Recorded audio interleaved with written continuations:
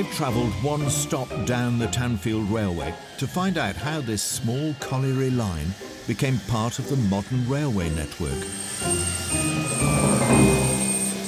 Anthony, they call it the world's oldest railway. What were its origins? This begins in 1725 as the Causey Wagonway. Wooden rails and wooden sleepers and horses. It wouldn't be a sleepy, bucolic byway, it would be an artery of industry. How soon before it was converted to steel rails for a proper steam railway? Well, the railway's converted in the 1830s. It becomes part of a network and part of the mania that's sweeping Britain throughout the 19th century.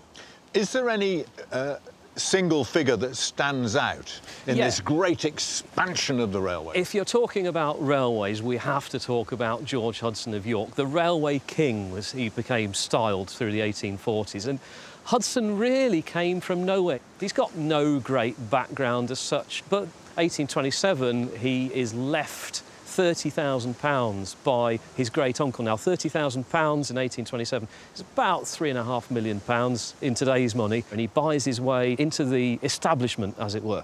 And amongst the things he bought was this railway. Yeah.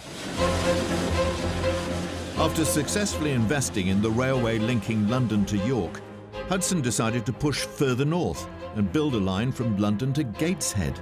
To do this, he bought up this stretch of railway, transforming it into a major rail link. In the year 1846 alone, 272 applications were put forward for new railway lines in Britain. As rail shares rocketed, vast fortunes were made and celebrities created. Hudson had gone from being a nobody to having audiences with the Queen. But behind his meteoric rise was a darker story. He had his own money, but even so, how could he have afforded this? It's where a little bit of sharp practice came in, and this was the beginning of Hudson's downfall, really. He was found that he was falsifying accounts, he was selling land that wasn't his to sell. So, was Hudson a crook? Yes. He spends a bit of time in debtor's prison, but friends rally round and bail him out. But you know, he dies a broken man in 1871. What does the rise and fall of George Hudson and the whole railway mania that you've described, what does that tell us about the Victorians? What the railway mania tells us is there was an appetite for everywhere to be connected. It's unifying the country in a way that nothing else can do. And the incredible thing is that the railway age really starts in the northeast here. In 1830, George Stephenson opened his first intercity railway, linking the two major hubs of Britain's textile industry, Liverpool and Manchester. And as job opportunities increased, the railway provided transport for over 1,000 passengers a day. When new lines were opened a few years later, linking Liverpool directly to London, the port of Liverpool became the West Coast gateway for trade between Britain and America.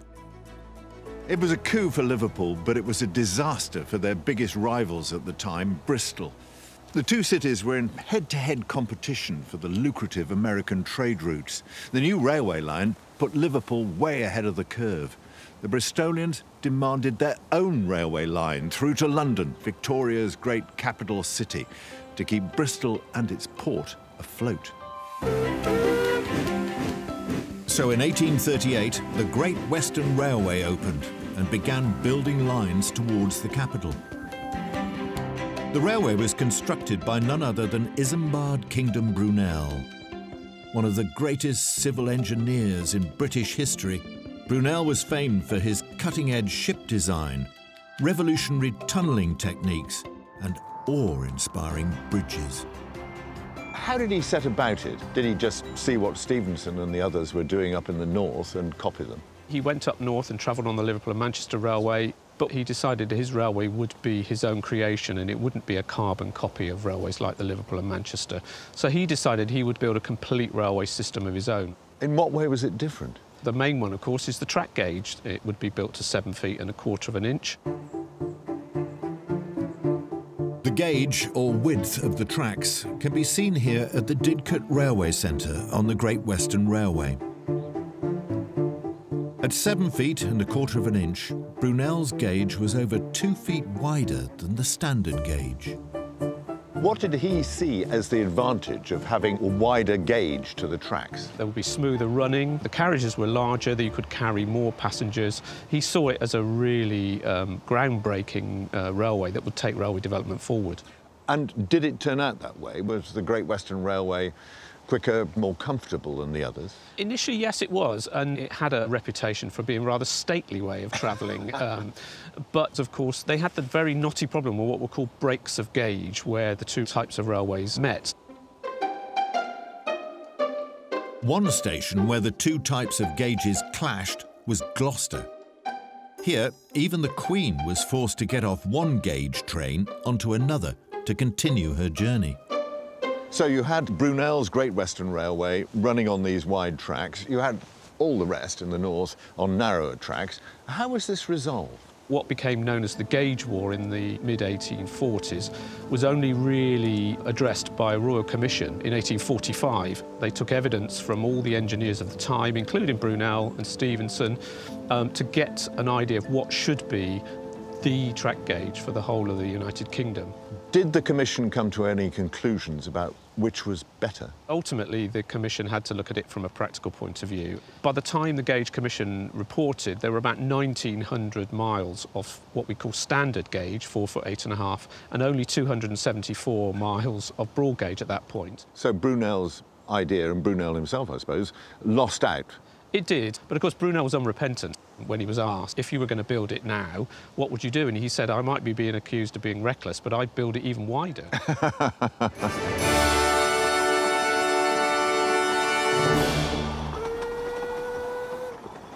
Between them, the telegraph system and the Great Western Railway changed the very nature of time. Before then, there was no such thing as standard time across Britain. Each town set their own, mainly on the basis of where the sun was, which meant that everywhere west of London was behind Greenwich Mean Time. So if it was midday in London, it would be 11:56 in Oxford, 11:50 in Bristol, and 11:40 in North Wales. But when the railways came along, all that changed. Once trains could cross the entire country in a day, they had to draw up timetables. And this was impossible if the clocks in every town told a different time. So in 1840, the Great Western Company announced that all its stations would operate on a standard time, what they called railway time. In some cities, like Bristol, the clocks had two sets of hands, one telling local time and the other railway time dictated by Greenwich. Eventually, in 1880, the government declared a single standard time zone. It wasn't just the telegraph that revolutionised communication. Trains themselves brought about a radical change in the way people kept in touch with each other. I've come to the National Railway Museum in York to find out more about how the railways revolutionised our postal service. When did they first start carrying the post on the railways?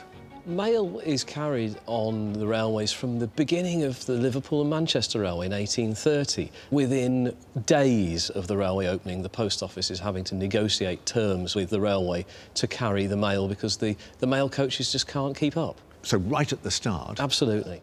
The whole thing with carrying mail by rail is it gives you speed. It gives you the ability to distribute across the country. You can post something at 7 o'clock in the evening and by breakfast time it's with the person that you want in Glasgow.